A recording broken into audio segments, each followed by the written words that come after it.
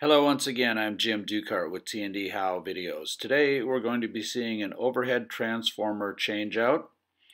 Our participating utility is Kansas City Power and Light, and this video is sponsored by Burns and McDonnell. Now to start with, you're going to see the lineman, journeyman climbing the pole here, the new distribution pole. You see the old or existing former distribution pole in the background or to the left, and you also see the old transformer on it, the cylindrical white apparatus on top of the pole. Now the other thing to notice about this is you see our lineman Chester here is wearing a GoPro camera on his hard hat, which allows us to look at the work from his point of view too, which is what we're doing here. Here he is on top of the pole. You can see the old transformer there. And you see some rope in his hand. He's going to connect it to this pole gin. You see a little eye right there at the top left of the screen where he's going to connect a 3-rope assembly. Back on the ground you see apprentices for KCP&L wheeling the new transformer over to hoist up onto the new distribution pole. Once they get it there, you see it now being lifted with that pole gin and 3-rope assembly. You see it at about the roof line level here.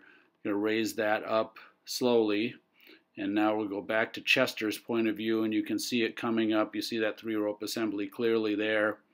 And the transformer comes up, he grabs it by hand, sets it into place, and we're going to see the pole gin goes away now. The ropes are gone.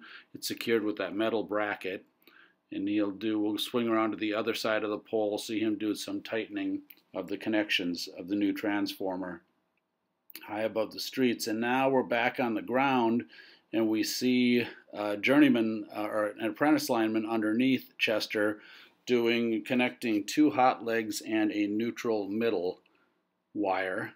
When he's done, it'll look just like the old transformer to the right on the screen here. He's uncoiling the hot leads, and now we're going to see Chester up above. You notice the apprentice has dropped down further on the pole.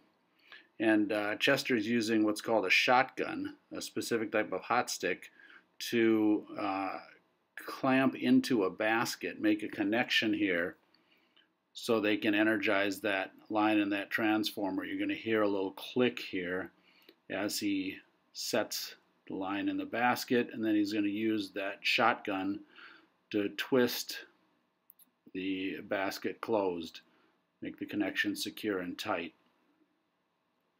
Once Chester's done with that, we actually now are back on the old distribution pole, and they're going to essentially perform a reverse of bringing the new transformer up. They're going to take the old transformer down, once again using a pole gin and 3-rope assembly.